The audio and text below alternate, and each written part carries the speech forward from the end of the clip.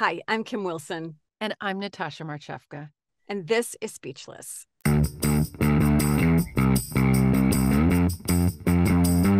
Speechless.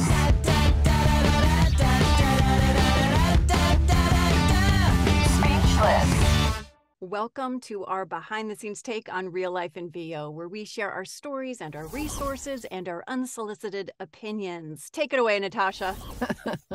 Today we have this incredible team, Lotus Productions. You may or may not have heard of them, but I'm telling you right now, this is one of the best interviews we've ever had. We talk about everything from being a non-binary person in this business to AI and a whole bunch of casting stuff in between, which, of course, we always love to hear about. But this interview just blew us away. First, though, I want to share what they say about themselves on their website, because what they cover is everything we covered in the show. It blows us away.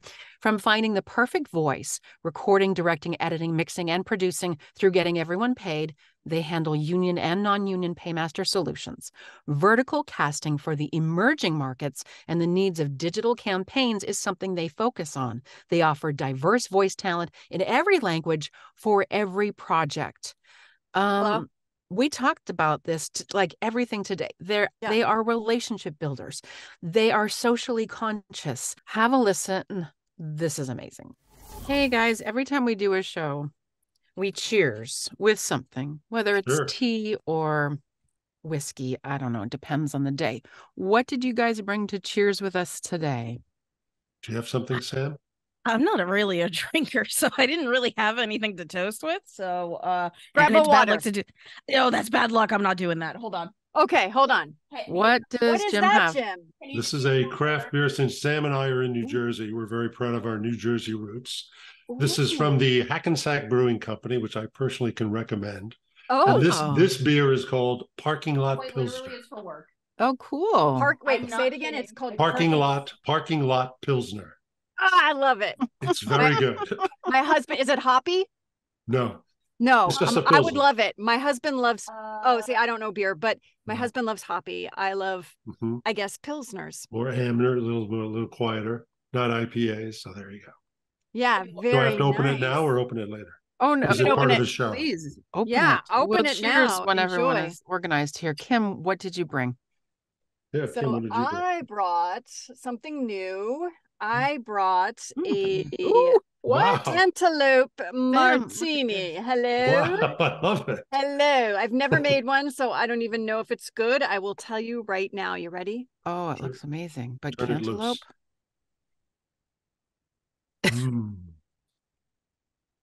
It's not very good. It's not very good.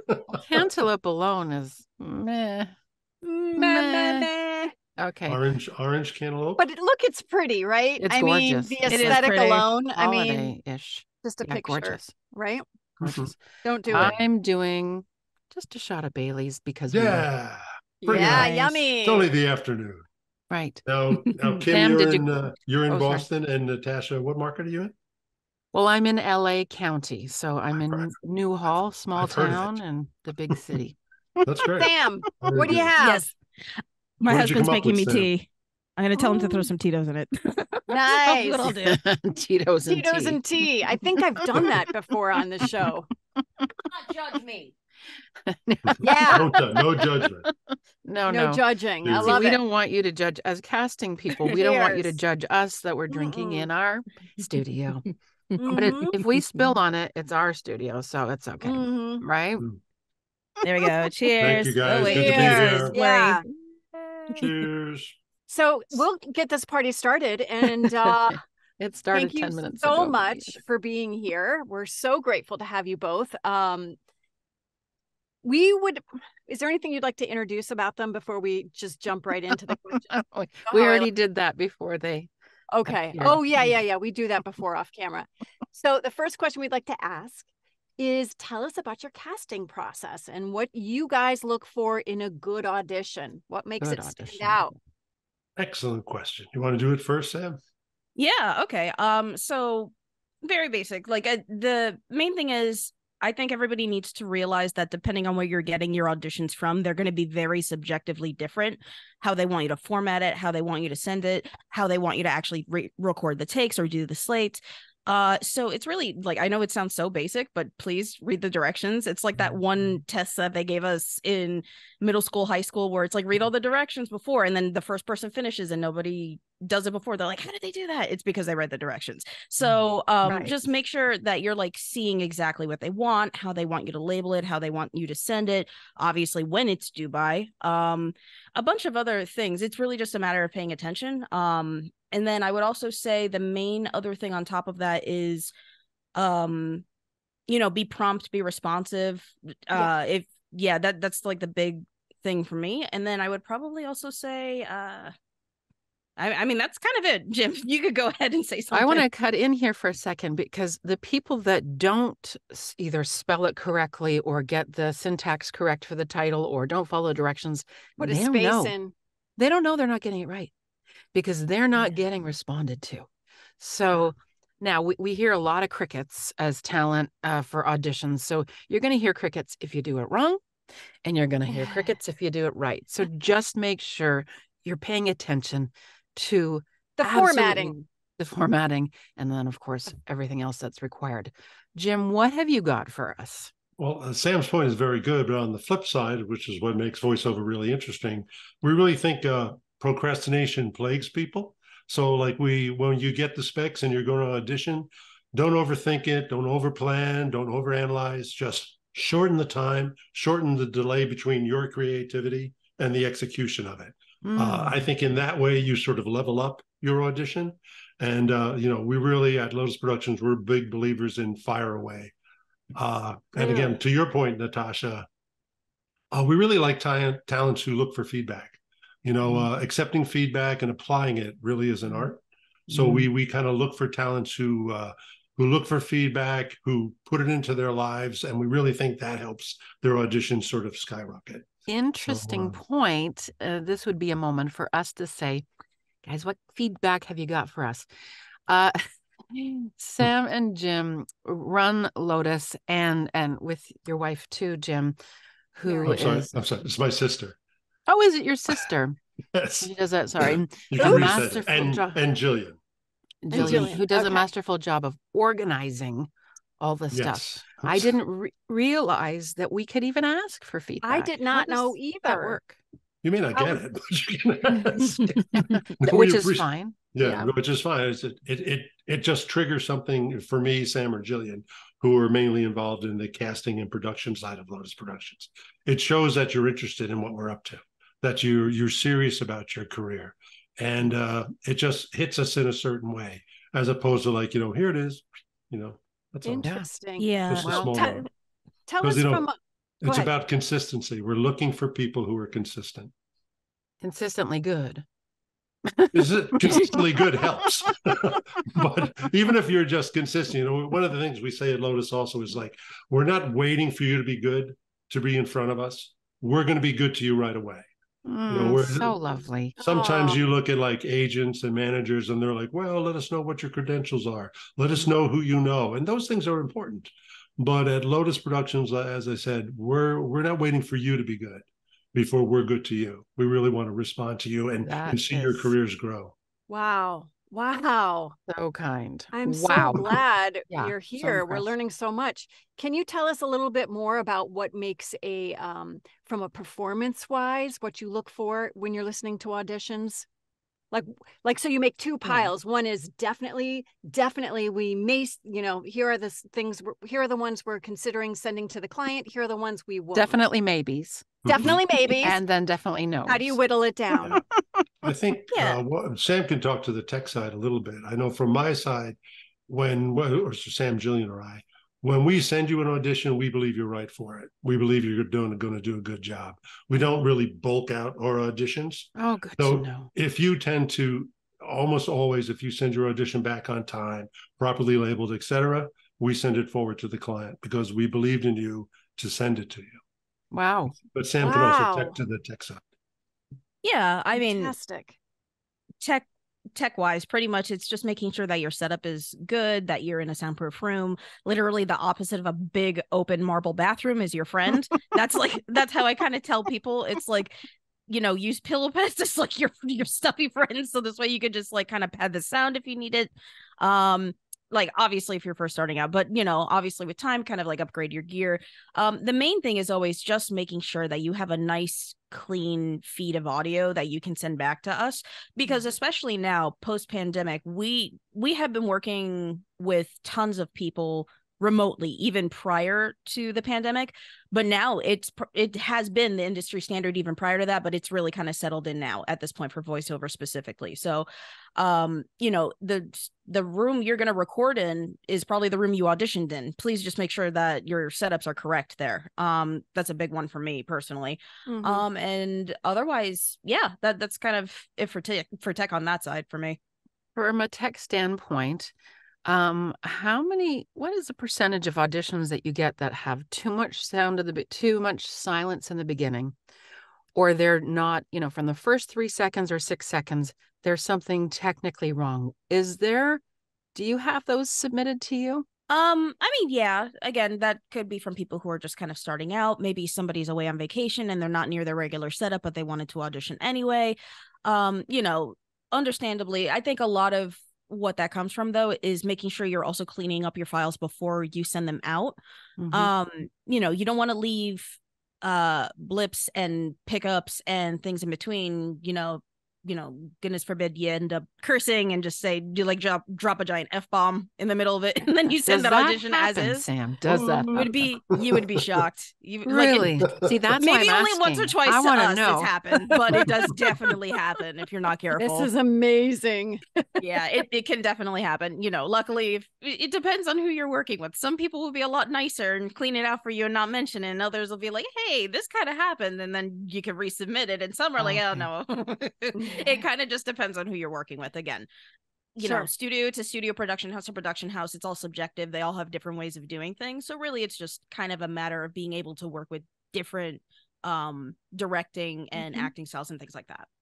I'm just curious from a talent standpoint, and there's now not hundreds, there are thousands, even tens of thousands of talent available to you. Yeah. And so just wondering how the submissions are looking these days. But hopefully our submissions, Kim and mine, are completely dull in terms of throwing in the F-bomb or any brilliant. Technical glitches. They're brilliant every time. Yeah. But you're right, there is talent everywhere, and in specific Lotus Productions, we look at lots of different social media when we look for talent. We look at talent for talent on X. We look for talent on Instagram. Sam looks for talent on Discord and some of the emerging platforms. So and TikTok as well. Yeah, we're always have our eye out for where people are presenting themselves and how they present themselves. What's unique about them? Do you work with Alzheimer's patients? Are you a youth coach? Do you sing in your church choir? These are the things. Were you a veteran? These are the things that really interest us, because we're trying to cast so specifically now and going forward. We're looking for diversity in our casting. We're looking for inclusivity in our casting. So those sort of little things that are out there where people express who they are is really what attracts us to talents. Yeah, lived experience. Lived experience is a big one for us, because there are a lot of voice actors who maybe came from a different industry altogether prior to this. We get a lot of people who were teachers prior to this. They do fantastic on e-lessons because their entire career was about explaining things to people in a way they understand. So your lived experience helps actually influence us in what auditions to give you, because if you have experience in it, you already have an understanding that other people wouldn't. You're going to be able to connect to the copy a lot better. You can connect to the subject and the matter and everything. Yeah. So this is why that's the reason it's big for us. When I tell people when they're doing their V123 profiles, don't just say you're a voice actor. Add those things that are totally unique to you from the past careers, because it matters. And I love that you're proving that it matters. Yeah, it's very true. Like when we do cast, we'll say like, all right, here's the variety of voices that read, but in specific in this project, these 4 people happen to be veterans. And if that's important to you on this client, you can, again, sell that to your client and or to your brand or whatever. So, and it just varies through it. They may still pick someone who doesn't have a veteran experience, but we like to point that out to people and include it to them, to our clients. That's awesome. That's so good. I'm so blown away by the the ethics and the integrity of Lotus Productions. Really, really, really blown away. Be kind. Thank you. That alone and scene. Okay, and we're done. We have a few more. Tell us about the current trends that you see going on right now in voiceover as compared to maybe how long even ago a year ago, even a year ago or pre-COVID, etc. But okay, we're just taking a quick break here to talk about Speechless. We have a lot of contests going this year by the end of the year, December. If you want to be in our contest, go to our website, speechlessvo.com, and subscribe to our newsletter. What will you get with the newsletter? You will get the show takeaways the day of the show. So you don't have to take notes. And if you can't make the show or don't have time to watch, you have the takeaways there. That includes also the resources and the drink recipes if you are so inclined. And the links to the resources. Yeah, that. Also, we want to thank our show sponsors for this season, StudioBricks, who we love. We've just sold our 4th StudioBricks. So if you have purchased one, let us know that if we influenced you, come on. So we can. We don't get paid for that, by the way. No, we just want to be happy about that. And also CenterCam. Oh, show them what CenterCam does. Show them. So see, do you want to talk to your clients like that? Or do you want to talk to your clients like this? CenterCam. We're also giving away CenterCam in December. They are a sponsor this year, and we are so delighted. So back to the show. Tell us about the current trends that you see going on right now in voiceover as compared to maybe how long even ago a year ago? Even a year ago or pre-COVID, etc. But it's currently 2023 when we're recording this. Let's just say people are watching it for a good year. So, but we love specificity. What you got for us? Yeah, certainly diversity in casting has become a fact. Inclusivity is a fact. Authenticity is a fact. And Sam can talk to it. Yeah. So, we have one of the major things that Lotus does is globalization of spots. So let's say we get a commercial for, I don't know, Dust Devil, like like Dyson. There we go. Like Dyson, the vacuum brand. They have the spot already produced in English, but now they need it in like 12 other languages. So we already know people who speak these languages. We already know different studios globally that can work with these people, or if they have studios themselves. So diversity has literally been a part of our DNA since at least the 90s, if not the 80s. So that's one big, huge thing that's been really important to us too. And me as a non-binary person, I always try to make sure that I am doing what I can to include people in the LGBTQIA community into what we're doing. Yes. And another thing that we did just specific to our auditions is I just removed pronouns from it altogether. If you're getting it from me, it's because I know you can fit the role. I don't need you to identify one way or another to do it. So these are things that we've just kind of done that we have been trying to hopefully push for other people to do, because this is what you're supposed to be doing. And at this point in time, leading not the way. 50s. Right. Yeah, so, we're always just trying our best to make sure we could give everybody a fair shot. And we are always just trying to make sure that we can work with people and uplift their voices and let them stand on shoulders. So this way we could get them somewhere. It's important to us. Are you finding that more men, clients still ask for more men than women, or are you finding it starting to even out? I think it depends on the niche. I think it also depends on the subject matter, what it is. And I think it also really kind of depends on what the product is. We're used to smart speakers and like smartphones and things like that having a female voice. Google is probably the only company that actively does male voices to any decent degree. Like all of their machines, it'll be 50-50 of what voice you get when you first get it. So that, I mean, maybe I could see it happening at that point maybe one day. But again, it's like, it's not something that I've particularly seen. I think maybe it's more of a demographic thing that's changed altogether as opposed to like a men-women thing. You see it especially in political ads. You're not gonna find your average Sam Elliott who's gonna do political ads for Democrats. You're looking for somebody who's usually younger, like 30 and under. You're looking for somebody who may be LGBTQIA. You're probably looking for a minority of some kind. You're probably also looking for minorities who speak multiple languages, so this way they could be on both the English and whatever language spot it is that they're going to be casting for. So these are things you tend to kind of see more. It's more like of a shift in who's being asked to read as opposed to whether it's just men or women. Right. Okay. Let's dive into something a little bit controversial then, because you've opened up this really interesting. Yes. I need another sip. Yeah. So trans voices, from an oral point of view, you can hear when someone has a trans voice, maybe because they're going through the change medically, maybe not. There are people who identify as female or male that may have a voice that's undistinguishable between female and male. And I encourage them to use trans if they feel comfortable and if they would be hireable. Maybe that's unethical. Does someone have to be trans to be hired as trans, or is there a vocal quality that clients are looking for that voice? Can you open that window, that door for us in that regard? That's complicated and so important to ask. Yeah, I mean, to be honest, that's not a factor that is something that is relevant to us. What, because the like sound I said, or their yeah, because a lot of well, both really, because it kind of depends. Again, if somebody identifies as femme and they were originally like assigned male at birth, you know, if they identify as female, I'm going to send it to them if they identify as female. It goes based on how you identify personally to me as somebody who's part of the community.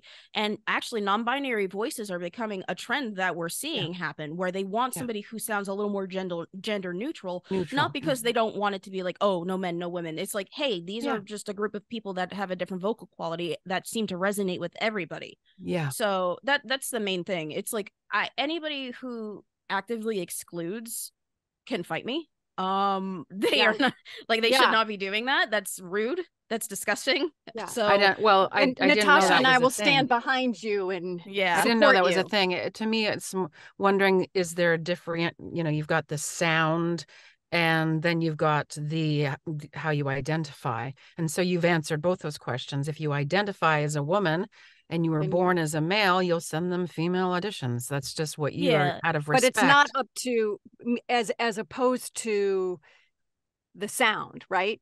It's just how clients are asking for non-binary sound. Like if the client is asking for it, then we're making sure to supply that. If they say, hey, we need a female voice, even if somebody's like non-binary, we will, like, if they are more femme sounding, we will send it to them because they fit in the umbrella, and that's up to them. If they, and the thing is, I think that it was considered taboo back in the day, was the idea of pronouns. It's like most people now either have it like in their email signatures, or they introduce themselves with it, or it's somewhere on their profile. They're not a weird touchy subject anymore. If somebody says, hey, these are my pronouns, XYZ, just like, okay, yeah, sure, I get it. And then you know how to audition them from there. If you don't know, it's not a rude thing to ask. People think, oh no, I can't ask them, that's too personal. No, that's not the case. If you have questions, like, hey, I just want to double check your pronouns. Yeah, that's it. I just wanted to double check your pronouns. I want to make sure I'm being respectful to you. Yeah. So that's really all it takes. Sam, I love it. Yeah, I think that was super educational. Thank you. Thank you. Okay, go ahead. No. I think it also echoes back to the day of where people used to say, like, oh, I can do a 30-year-old, I can do a 60-year-old, but it's really what's upstairs. It's your attitude, it's your experiences that come through that bring out the authenticity, that make an audition or a performance in voiceovers click and resonate with whoever's doing the final casting decision or the comprehending of what you're trying to say. So that's why Lotus Productions, as Sam, really told you, that's why it's all about authenticity and reality in Lotus Productions. The future of voiceover is very vertical. It's very drilled down about the really, tight, specific community, the really small, passionate markets. That's what voiceover is going to be about now and going forward. Well, there's a quote. Yeah. Oh, yeah. That's a quote. Oh, my gosh. Sam's were better. We'll be using all of them. The client probably isn't going to go back into that big system to find you again. They're just going to work with you directly. So it gives you the opportunity to, grow your client base. It gives you an opportunity to practice yourself as a salesperson, as a marketer. So, obviously we're not against online casting in any way. people can run their business any way they like. That's, that's gorgeous business. insight. Gorgeous insight. But I think that's where we see online casting. Will it? The one thing I'd say about online casting, and Sam as a younger producer, or Jillian, who are younger producers, I just don't see them coming into a big machine to cast voices. Their experience as young people on the internet, the next generation of producers who are coming into this industry are used to one-on-one relationships. Really? They don't go into machines to find things. They're used to going right to what they want. And so, because that's what the internet provides. So large online casting sites have done very well, and they'll continue to make money. There's no doubt about it. But I think the trend is away from them. Really? What do you think, Sam? Yeah, I mean, I would agree we're big believers in putting your focus on the next generation of producers, directors. What is their experiences? How do they look for things? And so, and to align yourself with who they are and how they do things. Right, Sam? And so what is that, Sam? Tell us the future. Like, how do we market ourselves to the future generations? Good question. Yeah. So, I kind of actually, I do a seminar usually in the spring semesters in a couple of colleges. And one of the things I talk about with them is about, having an online presence. And I always tell people, look, you can definitely separate your work life and your personal life, have two different sets of social media for that. That should be kind of a common. Everybody knows what a fence is. That's for different things. But it's like you have at least one account. And you have at least two probably for most people. The big thing is just, making sure that all of your stuff is integrated, making sure you have a website. You don't need to know how to code. You don't need to know how to make things crazy pretty. Like, there are plenty of websites you can use. There's Squarespace, there's Wix, there's Strikingly. There's a whole bunch of places that you can host your website on that make it very easy for you to be able to build a site, and then it can integrate with your social media, and then your social media feed is updating your web page, and the web page is showing as active.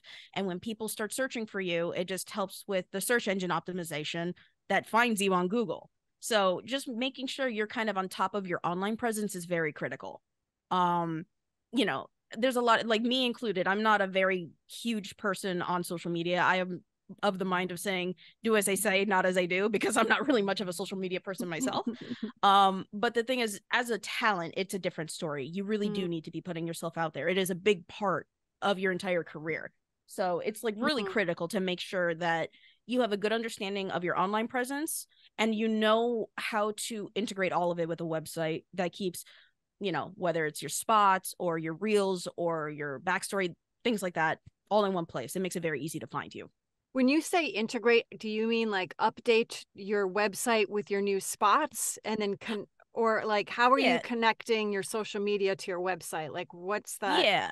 So most websites have plugins where it's like, hey, if you plug in your account information from Instagram, anytime you update something on that account, it'll show up on the website and auto update. It's like an RSS feed. It'll just auto update it for you.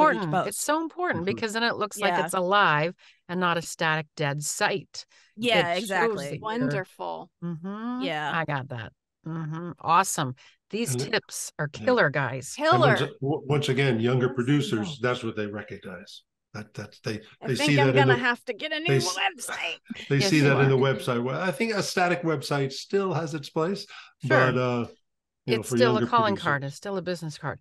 But Jim, you said that you thought that younger producers are going, directly, and I thought that younger producers, they like finding things on the internet because they grew up with it, and sliding right or whatever. I've not. Well, yeah, even then, it's still like, sure, we're looking on the internet for these people, but the thing is, if these people have a website, they will have an email that you could reach out to them directly with. We were, as opposed to going through.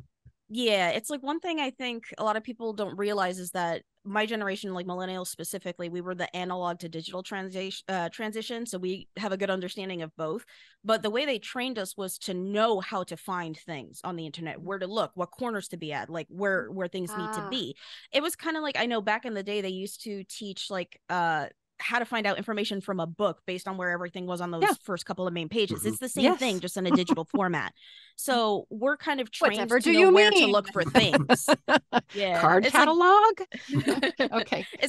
So since we were kind of trained to know where to look for things, we know where to find people's emails, we know where to find their contact information, we know where to find those pages. So it's very easy for us to be able to really kind of drill down and find what we need.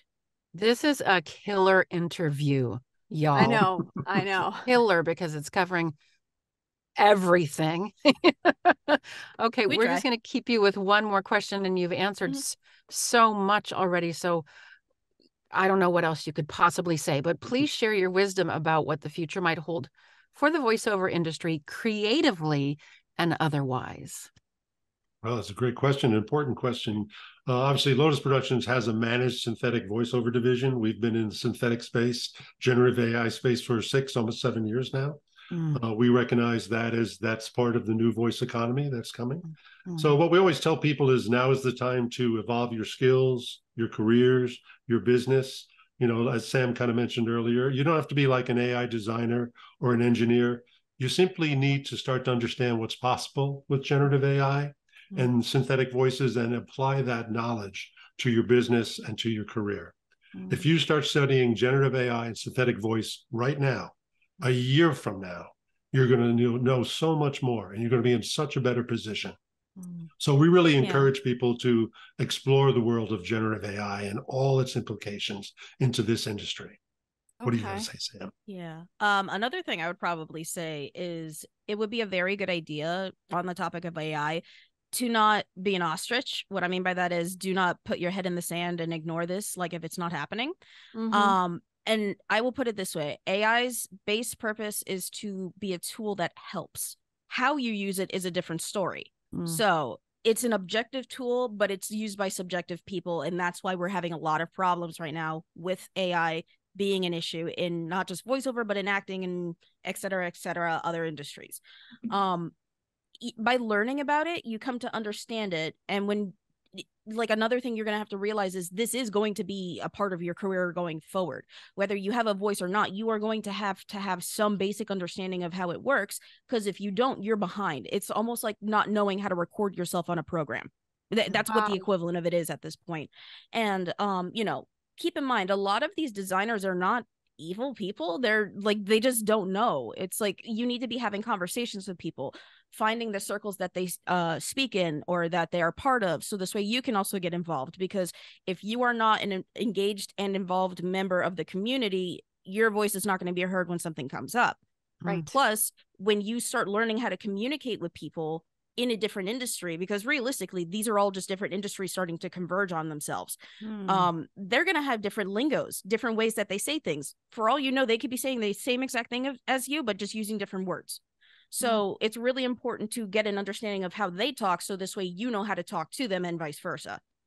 It's going to make it a lot more there are a lot of people who are really just trying to make sure that this is as transparent as an industry as possible from the get-go, because we know how it can be if it doesn't. And, you know, Lotus has been huge advocates of that forever. So one thing we always advocate is educating yourself, because it does you no good to not know what's going on. Yeah, the combination of human artistry and AI ingenuity offers enormous promise, but it also offers enormous responsibility. So we advise voice talents and designers and developers and audio production companies like ourselves to choose your partners wisely. That's all, like any good business person would. Wow. Cheers, guys. This was such a great so interview. much. I feel so educated, and we can do this all day. As can we. No problem. This episode of Speechless is brought to you by CenterCam. Helps eye to eye feel more like heart to heart. Are you ready for better conversations, better quality conversations during video calls? Yes. Because CenterCam's middle of the screen camera makes it easy to maintain eye contact, and it also feels more natural. Helping humans connect from a distance. TheCenterCam.com. We both have one. Voice talent need quiet. For us, quiet comes in the form of a StudioBricks booth. I love my StudioBricks because it's whisper quiet in my incredibly noisy neighborhood. And I love my booth because when clients see me on Zoom, they know I'm a pro. Go to StudioBricks.com. World-class sound isolation, light environmental footprint. Speechless.